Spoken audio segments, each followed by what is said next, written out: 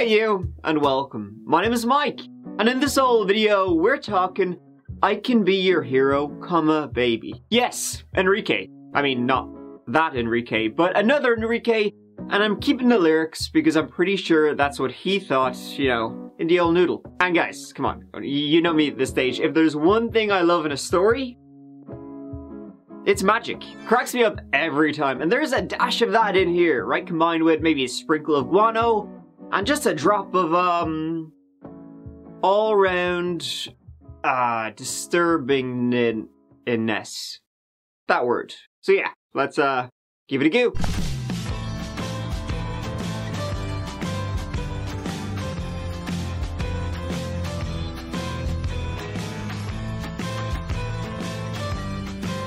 Plain old Plano, North Texas. That is our setting for this one. It's part of the Dallas-Fort Worth area, home to almost 300,000 people. A lot of major businesses have their HQs there, and it's a remarkably safe city for its size.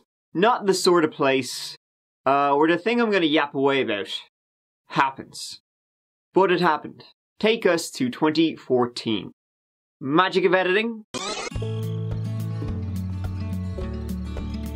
That year, Christina Morris was 23 years old. Christina was a native Planoan, growing up with her dad and stepmother and her two siblings. But although her parents divorced when she was quite young, she remained very close with her mother, who still lived in the area. Growing up, she was well-liked, quirky, she drew people to her, and attended Allen High School in Plano before heading off to the University of Texas at Dallas, getting the LMA in MA Marketing. And eventually she moved to the Fort Worth area, where she worked for a dating service company and began dating an old high school friend, Hunter Lee Foster, a forgetful model because he had his name tattooed on him. I mean, to be fair, it never really hurts, right? You know, who am I? Check this out. Well, he was a one-time model, to be fair, because, you know, after school, he went to the Big Apple. You know, he was on Broadway, or wanted to be. Do models go on? I don't know. He had stars in his eyes and the old city that, hey, never sleeps. Did you know that? But unfortunately, it did not work out too good. Womp. So he was back in the Fort Worth, Dallas area. And Hunter, well, he was now on the hunt for a job! At this stage, the summer of 2014, Christina and Hunter were living together. She was moving up in the workplace, supporting her fella, and so it goes.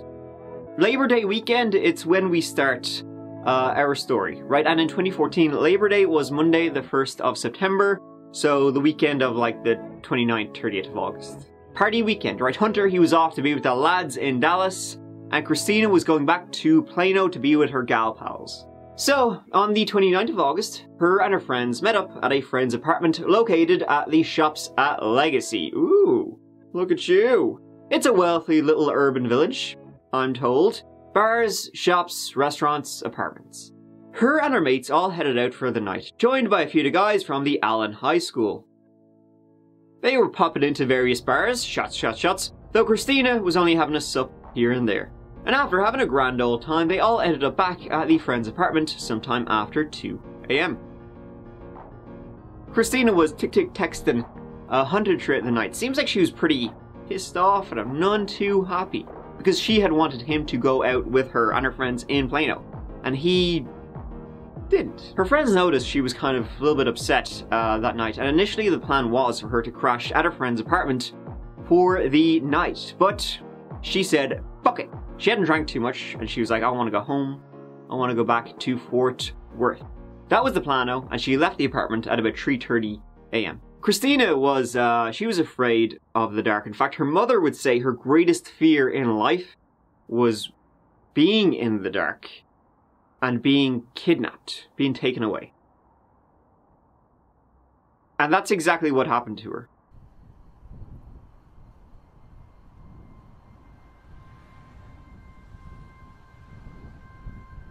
Her friends the next morning texted her, yeah, you get home safe? No response to messages or calls. After a couple of days to no answer, they contacted her parents, and they hadn't heard from her either. Christina was supposed to have been in work on the Saturday, you know, the day she went home later on that day.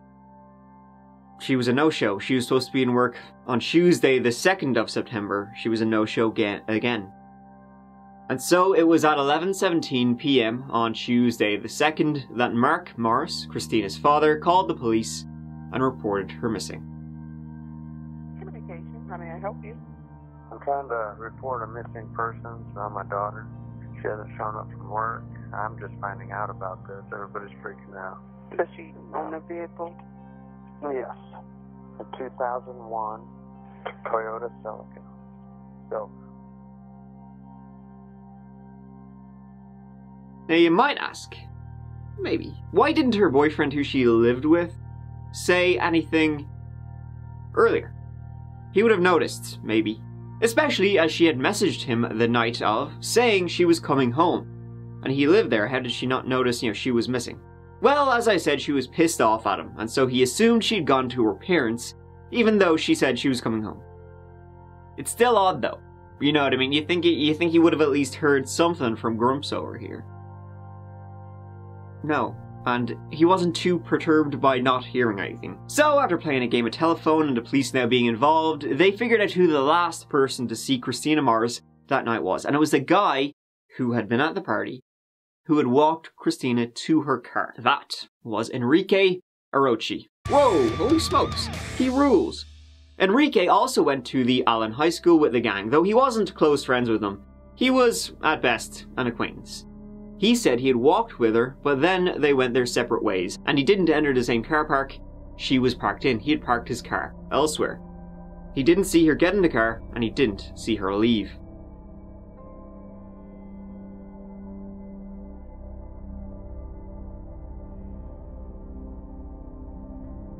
In fact, get a load of this, Christina's car was still parked where she had left it. So she didn't drive off, that's for sure. And, you know, the car was locked, none of her shit was in it. So it seemed like she never made it to the car. So the search was on.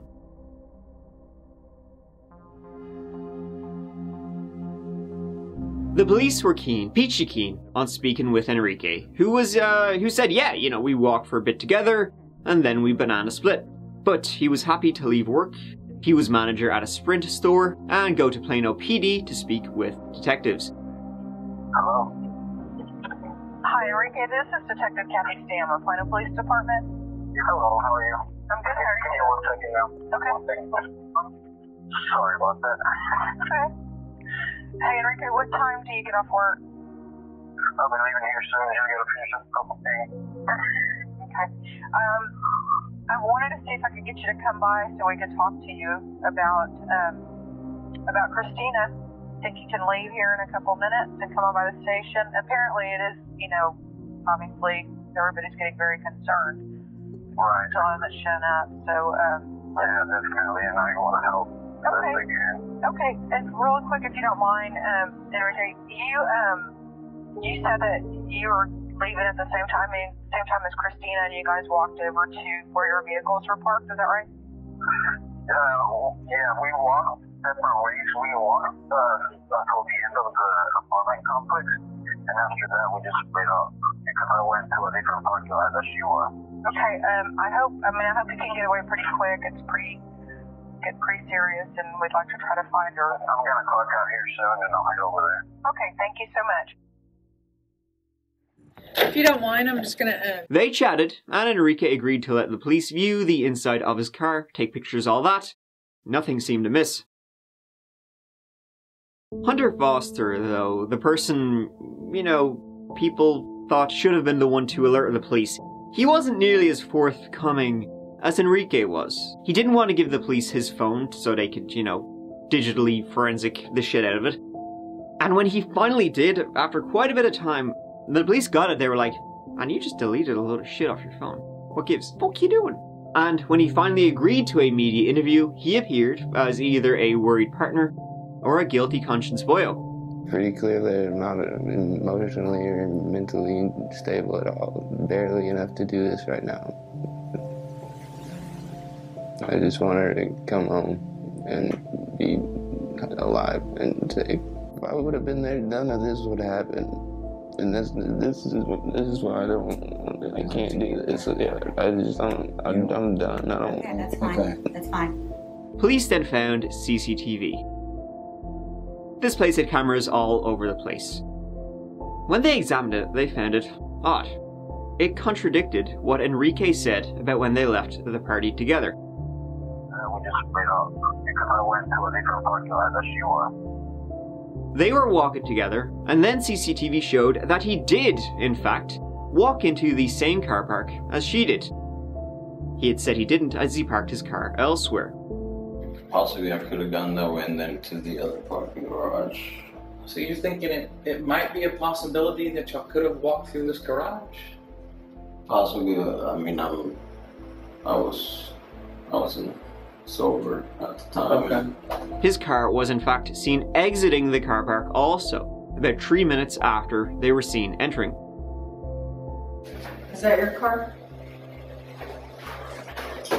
Yeah. Something's wrong, Enrique. I don't. This picture is in that garage. That picture is taken of you walking in that garage with Christina, and that's your car coming out of that same garage. I guess I parked there. I went to the my other car and she went her way. I mean, that's all I can tell you. I don't really pay attention to where people go usually. You stand there and watch where she went? Yeah, I should have done Was that. she in your car at all that night? Did you give her a ride, like, when you guys moved the car to park? Has she ever been in your car? Mm-hmm. Not at all. Yeah. So even his excuse is a lie. Shite job. And so they started to think Christina was probably in that car, willingly or unwillingly. Probably the latter, unfortunately. A more thorough search of his car was conducted, and this time they used luminol. Nothing. A search was done of the trash at Enrique's house where he lived with his mother. In the trash, they found cleaning supplies. You know, bleach, towels, rags, all that kind of shit. The kind of shit you don't want to have if maybe somebody goes missing. Also, they later found a post-it note in his bin with a few things written in the El Español Míos Dios. Black shirt, texts, bills, things from the 29th of August, the night of. He was also wearing a black shirt that night. When they read that, the police thought, hey, that's a great idea. How about we check your bills and see where you've been and been up to after, you know, the 29th, the night she disappeared. This led them to footage of the morning after the disappearance of Enrique filling his car and washing the back of the Camaro. Where Christina may have been, ? They got a hold of his car once more, and honestly, you would think this was something they would have already done. Search the boot. On the 26th, they got a search warrant once again, and this time they took sections of the trunk and sent them to the lab for DNA tests. So Enrique was the name on everybody's lips, right? Everybody was suspecting him, and so he was like, here, listen, I can't have this. I'm just not having it. Not putting up with it. I'll go on the offensive. Let me tell my side of the story. My truth, if you will. He started his own media campaign. See how it went. I just want to say that I'm innocent. I didn't do anything to Christina Morris. Enrique Arochi spoke to Fox 4 about the search warrant affidavit that points out he made false statements to police. It wasn't that I falsified anything, it's just I forgot where I parked my car. I'm a really distracted guy. I don't have a sense of direction. What is your relationship with Christina Morris? She was just an acquaintance from high school. Never went out? That was the first time that we ever went out ever since I met her back in high school. What do you think about the actions of the family against you and your family? I feel like they're very wrong. They're accusing me of something. They're pressuring me to say something I don't know, personally. I just feel like I'm being threatened now. They've put my name out there so much that people are starting to see me as a monster when I'm really one of the nicest people you can ever meet.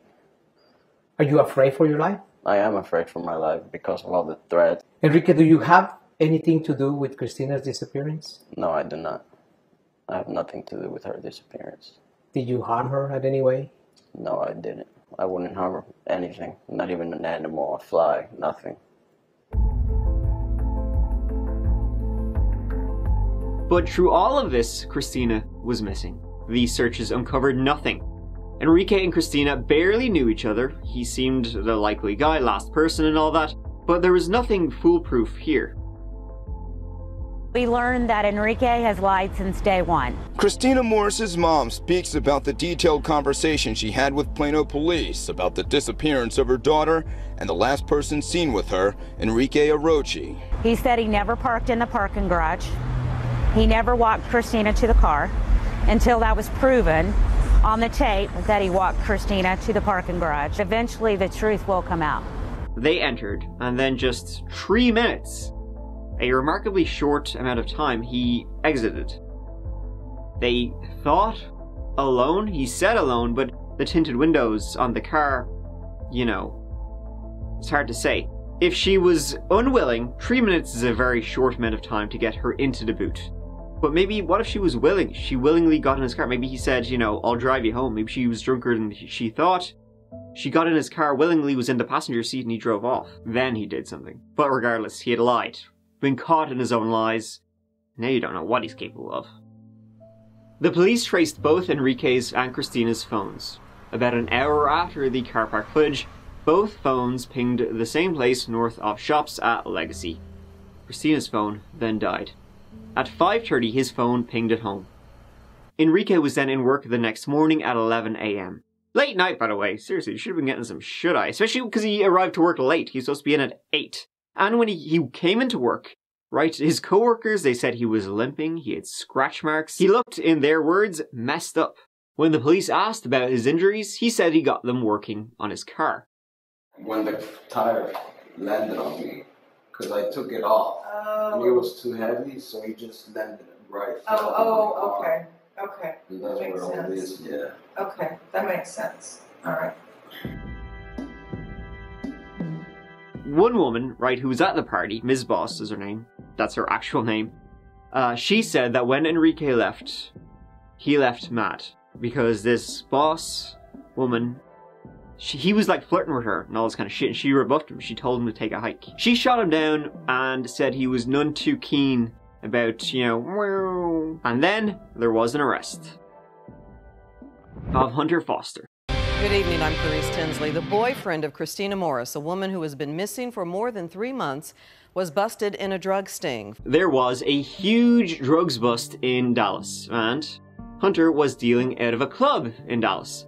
He admitted he sold Molly to undercover cops. The stuff he deleted on his phone, that was about the drugs. But they were still no closer to finding Christina. And though he was guilty of dealing, he wasn't guilty of being involved with his girlfriend's disappearance. He checked out. Damn. I mean, I guess that means it's clearly the guy that it is. 24-year-old Enrique Arochi held on a $1 million bond. I just want to say that I'm innocent. Denying any involvement in Christina Morris's disappearance. An Arochi family spokesman says Arochi's been very depressed since his arrest about 8 o'clock Saturday morning at his parents' home in Allen, where investigators carried out evidence into the night. The spokesman denies Arochi tried to commit suicide, but does say he is being held under observation. In December 2014, Enrique was arrested for kidnapping Christina. The lab returned positive matches to her DNA from items in his car trunk. Kidnapping, not murder. They didn't have a body. The arrest affidavit stated that Affiant, that's the writer of the affidavit, believes Enrique Gutierrez Arochi was sexually frustrated that Boss rebuffed his sexual advances, and an opportunity presented itself for him to act upon his anger and sexual frustration when he found himself alone with Christina Morris. While he waited in jail, Enrique wasn't talking to the police. He would go on trial for kidnapping 2 years later, with still no discovery made regarding Christina. Now this is when the magic comes in, my friends, because when the trial was starting, the prosecution tried to get something into evidence. An olive jar. Holy shit. I hate olives. In the olive jar were bits of paper, cinnamon, and oil. And the jar was found inside one of his shoes in his bedroom. there was writing on the paper. So what happened was that the investigator, upon finding this, was like, well, it's clear as day what this is. Witchcraft. It's witchcraft. I'll say that right. He was like, what the fuck is this shit? Clackety clackety. That little bastard. He's cooking up a dominion over others, dealio. According to this investigator's Googling. You know? Holy monkey. The judge didn't allow it because although it's weird as shit, it sounds like the investigator just made that up. Maybe that's where he keeps his lucky olives. Who knows? And the trial went ahead. The prosecution had, well, all the evidence I went through. Or prove to you where she is. We're not required to prove to you what his motive was in doing this to Christina. We are required to show you who kidnapped Christina Morris in the early morning hours of August 30th, 2014. And the evidence in this case points to one man and one man only, Enrique Arochi. I don't know what happened to her. We went our separate ways. That was the first thread in the web of lies he started spinning with respect to the disappearance of Christina Morris. And when you look at all the evidence, it leads you to one conclusion, and one conclusion only. That Enrique Arochi is responsible for Christina Morris's kidnapping. He's guilty. The car was remarkably clean, like he was trying to cover something up. Also remarkably clean was the underside of the car, and when it was examined, vegetation was recovered. Grasses, like maybe from a marsh, like maybe from a dumping ground. The dent on the car too, the one Enrique said he injured himself fixing, well, that also looked like it could have been from hitting someone with the vehicle. The defense said it was circumstantial, and the evidence had been contaminated, and they never fully investigated Hunter. So here's the bottom line. I mean, this is where we really are. As far as the cops know, he's the last person seen with her, so he just must have done something is the idea.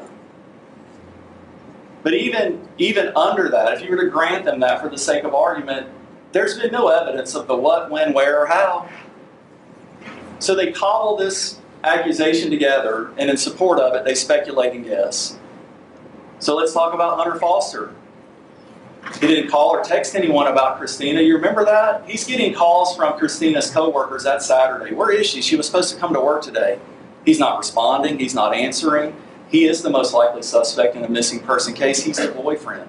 So the evidence is not there beyond a reasonable doubt. And I would ask for your verdict of not guilty. Thank you. Also, they had no body. For all they knew, she could have left the car park via a different exit and into the night. Enrique was found guilty at the end of the trial. He was sentenced to life in prison. But he wasn't a convicted killer. He still had no body, and Enrique will have no body other than his cellmate, until at least 2046.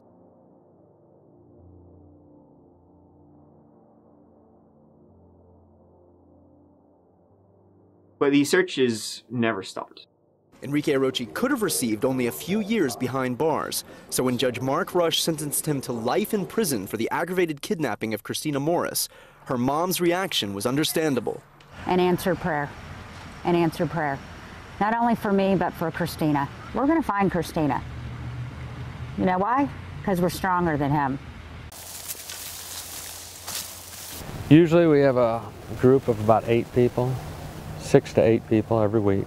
And it's every Saturday morning we do this. We've done it for the last two years and however many months it's been, since August. Can't give up. We haven't found anything. So I'm hopeful that we will. They would continue until 2018. On the 7th of March that year, in a wooded area in the town of Anna, she was finally found. The Collin County Medical Examiner's Office has examined the recovered remains and this morning has positively identified the remains as those of Christina Morris. Builders and excavators working to clear some brush came across her. However, she had been there so long, it was impossible to tell how she died.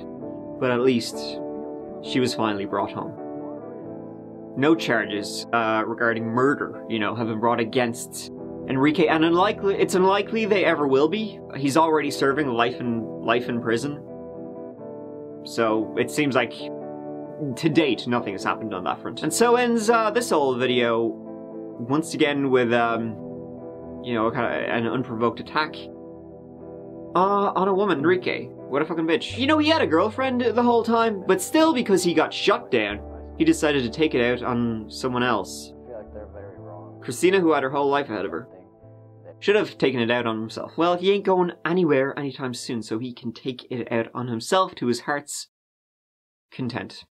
Just don't give him any olives. It's witchcraft. I'll say that right. Thank you so much for watching. I really appreciate you taking the time to do so. And I hope you enjoyed the video. So here, go on. I'll see you as always real soon in the next old video. Until then, please, as always, look out for each other, take care of yourselves. Because it's important for you to know. I love you. Mike out.